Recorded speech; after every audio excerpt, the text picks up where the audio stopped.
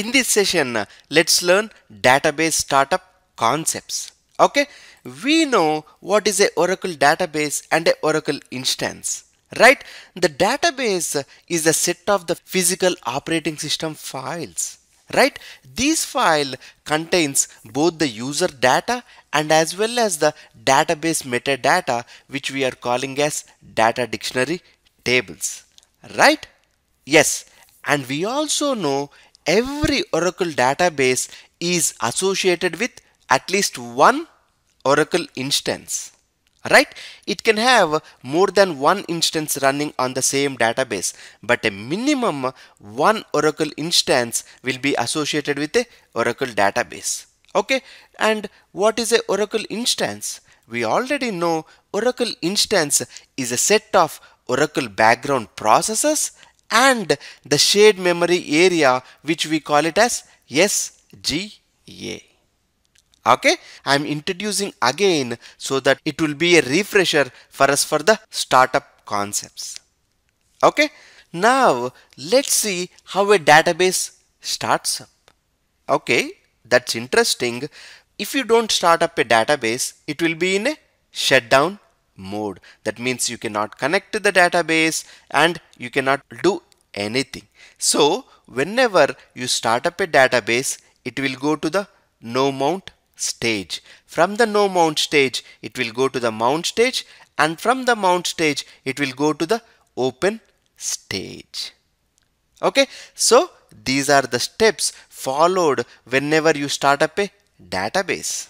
And we know if the user has to perform the operations, we have to start up the instance and then it should be attached to the database. Right? Yes. So the first step is no mount stage. Whenever you issue a startup command, Oracle will read the data from the parameter file from the default location, or if you want to mention, you can manually mention the parameter file location while issuing the startup command. After reading the parameter file, it will allocate the shared global area and starts all the background processes. Right? And we know the shared global area and all the background processes make up a instance. Right? At this point, no database is associated with an instance. Just the instance, which is the SGA, and the background process are started. That's all. So what happens in a no mount stage? Oracle will read the parameter files and then allocates shared global area and starts up the background processes. That means the instance is started. That's all. If we have to start up a database in a no mount stage, we can issue the command startup no mount. Using this, the instance will be started. Why do we need to put the database in a no mount stage? That's a good question, right? Yes, we put the instance in a no mount stage whenever we have to create a database, or create a control file, or recover the control file. Yes, whenever we need to do these three things, we will put the database in a no mount stage. Okay, next one, mount stage. Mounting means, as the word says, mount, we are taking the instance and then associating with a specified database. That is what mounting means. So in order to do that, the instance check the control files specified in the control files parameter and then opens it. Once it opens, it reads the names of the data files, the online redo log files, and will use those files to open the database. Okay, so far the database is not open for all the users. The database is still closed.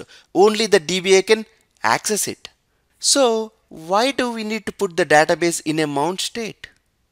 Normally, the database administrator puts the database in a mount stage so that he can perform some maintenance operations like renaming the data files, enabling and disabling the archiving options. That means if you have to put the database in a archive log mode or a no archive log mode, you have to put the database in a mount stage.